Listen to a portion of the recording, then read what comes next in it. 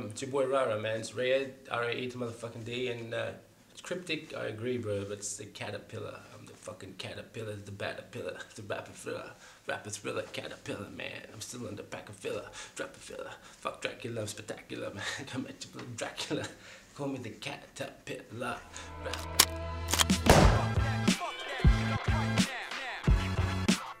R.A.E.D Melky is a rapper from Melbourne who, without a record label, management or any other industry support, has managed to draw more than 1 million viewers to his YouTube channel. He's established quite a name for himself online, but his music is divisive, with torrents of online abuse ridiculing his unconventional style of rap. Forced to fund his own career, R.A.E.D has had to use extreme measures to find money. As a former ecstasy dealer, he says he's no stranger to living on the other side of the law.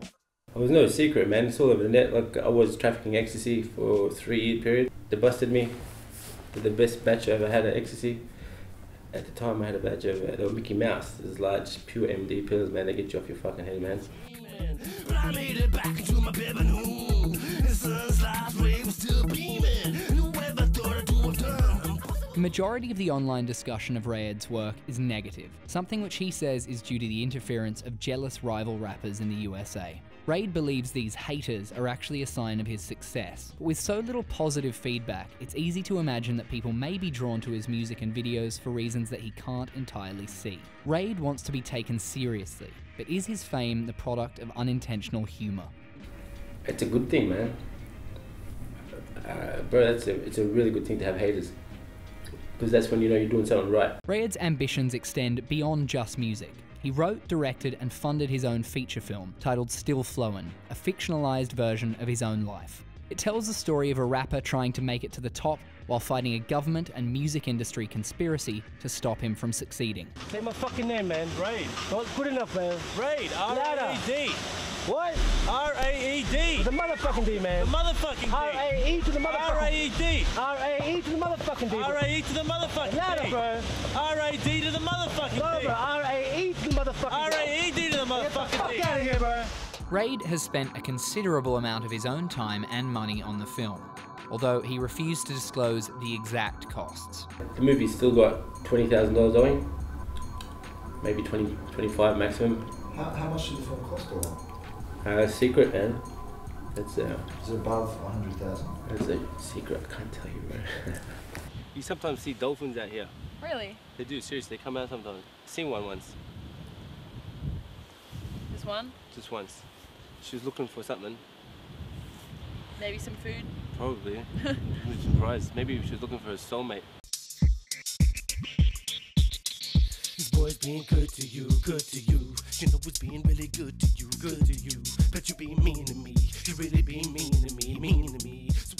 R.A.E.D has gone it alone, but he has tried in the past to connect with industry professionals, to disastrous results. In 2001, he had a restraining order taken out against him by Michael Gudinski, founder of Mushroom Records. But why? R.A.E.D says he personally delivered a box to Gudinski's office. Apparently, its contents were enough to scare Gudinski and his colleagues into taking legal action. We tried to contact Mr. Gudinski for comment, but we didn't hear back. Yeah, what else was in the box? The video and the CD. The video is quite entertaining, man. What was on the video? Entertainment, man. What? I don't know what is what, but we know what is what. What the fuck? We just struck. Goosebumps. What was on that? Goosebumps. What was on the video? What a goosebumps. It caused him to have fucking goosebumps, man. I didn't plan on a front page. I didn't think about a front page. I wasn't thinking media. I wasn't thinking fame. I was thinking a record deal. Gudinski knows like a freak when he sees one. I'm sitting on the edge, best you go like a candle, bitch. I ain't gonna handle this when I'm gone for good. Fuck the world, take a look around you, man. I don't need this shit, I'm leaving soon. And what you gonna do now, girl, so you can try and get me back into your world. Back into 2001 wasn't the best year for R.A.E.D. Angry that his name had appeared on the front page of a Melbourne newspaper in relation to Mr. Gudinski's restraining order, he called in a bomb threat while he was at Melbourne's Crown Casino and gave an impromptu 3-hour rap performance to negotiators and the bomb squad. His only discernible demand was to be given a hot chocolate. What are your demands? And like, I want a hot chocolate. When it became clear that the situation was a hoax, R.A.E.D was sedated and taken to a psychiatric clinic for evaluation. dropped a freestyle to the fucking bomb squad, you know, entertain the bomb squad, you know, you gotta entertain these people, man. Some of R.A.E.D's videos have achieved the kind of success a lot of musicians would envy. A number of his music videos on YouTube have each managed to draw more than 100,000 views.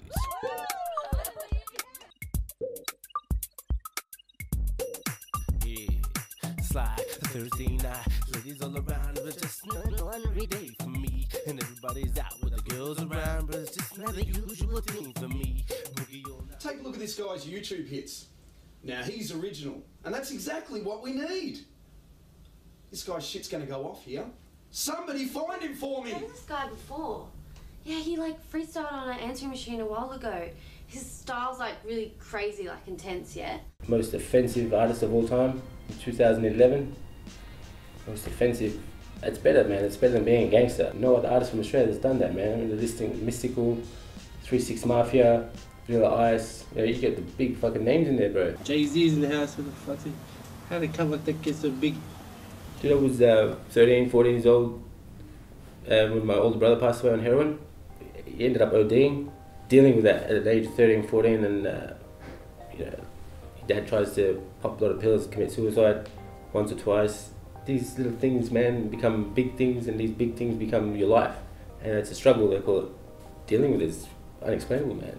And then you're with your father, then he passes away within the same 4 or 5 year period. It's a different struggle completely. Because he's your best friend, man. So like, these 2 deaths in the family would put you on a different level. The latest track on the Cool Freaky album, there's a track, it's called Imagine That. I bought some not methylated spirits, what do they call them? Crystal meth. And I smoked an 8-ball minus 4 points, probably like 28 points or something like that. I was up for like 7 days. R.A.E.D dreams that his music will one day achieve the critical and commercial success he craves in the US market. It would seem that the odds aren't in his favour, but R.A.E.D remains hopeful, positive, and very, very confident. Yeah, I guess the rhythm actually saved my life, man. Like, I don't think I'd be on this planet if it wasn't for rhythm. Because like, it keeps you balanced. And they said we'd never flow like this, but we've come this far. Now they say, how the fuck you flow like this and come this far? Shit. Flows like this, shit. He must be a star. Rocking like this, how the fuck you come so far?